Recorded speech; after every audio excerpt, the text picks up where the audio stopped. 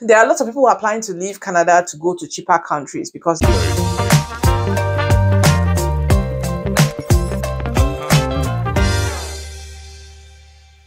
hello beautiful people, welcome back to the Canada Info channel. My name is Wolo and I am back again.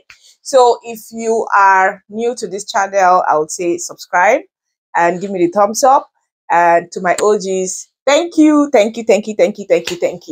Okay, so my name is Wolo. I am a regulated Canadian immigration consultant. I am based in New Brunswick. I am still a Manitoban. Yes. Okay, so I hope your week went well, and well, it's been busy on my end and we are trying to push things.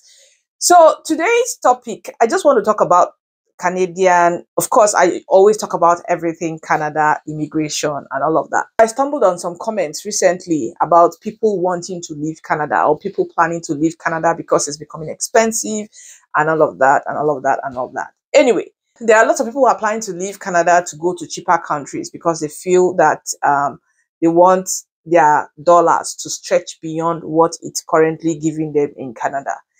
And I was thinking along the line that while there are people who are leaving Canada, Canada is also working towards streamlining the immigration. I also want to mention that you should not be discouraged if you plan to come to Canada, because there are still people who are leaving Canada, and which means immigration will still continue, because when you have people leaving Canada, it starts looking like a revolving door. So people are coming in after staying for some time, then they leave.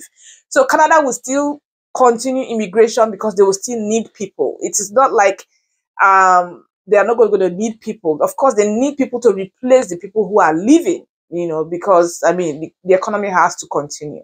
So that being said, I want to talk about Prince Edward Island. Even with the ongoing noise making about Prince Edward Island changing policies and all of that, affecting people who were already planning to gain their PR status in PEI, they still have something called the international recruitment, which is funny, right?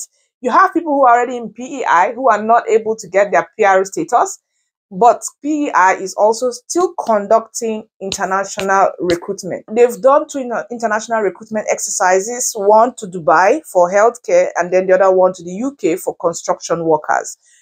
And if you check their website, I'll put the details on the screen.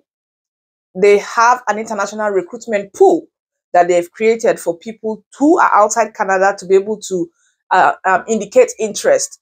So if you fall into the category of occupations that they are looking for, what I would recommend you do is be immigration ready. When I mean immigration ready, of course, you must have written IELTS and evaluated your credentials. And that reminds me, I don't know why every time I talk to people, especially about immigrating to Canada, and I ask this question, have you evaluated your credentials? Have you written IELTS?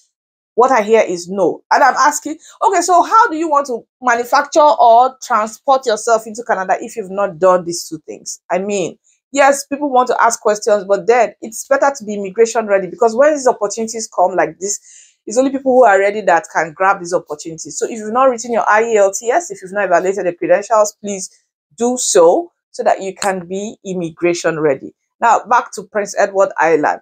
So despite all the challenges going on with changing immigration policies and all of that, they still have international recruitment, which they will do this year. And if you check their page, which I'm going to call out, I'm going to list out the occupations that they'll be looking for. They have quite a number of occupations that they are looking for in Prince Edward Island.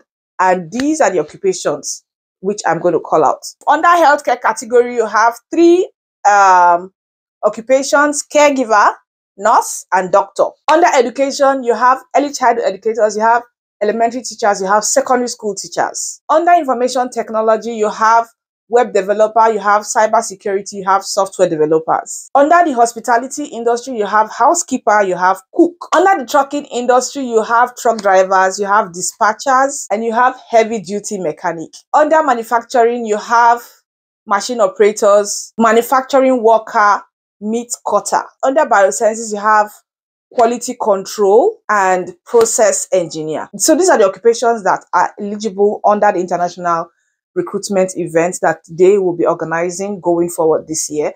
And if you are eligible in any of these occupations, I would recommend you go ahead and apply. I mentioned that Prince Edward Island is one of the provinces that has the highest age range when it comes to giving provincial nomination. And I mean, it starts from 18 years to 59 years. So it means there's no age limitation in this particular pathway. All you need to do is to be immigration ready and be eligible in any of the occupations that they are looking for.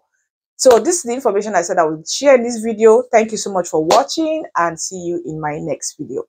Bye-bye.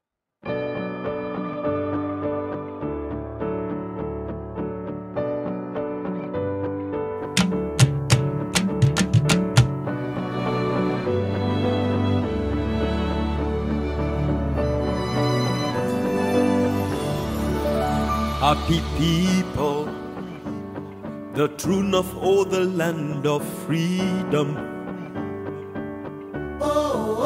Here we are, from far and wide we stand on guard. Happy people, the tune of all the land of freedom. Here we are, from far and wide we stand on guard. Our home and a native land.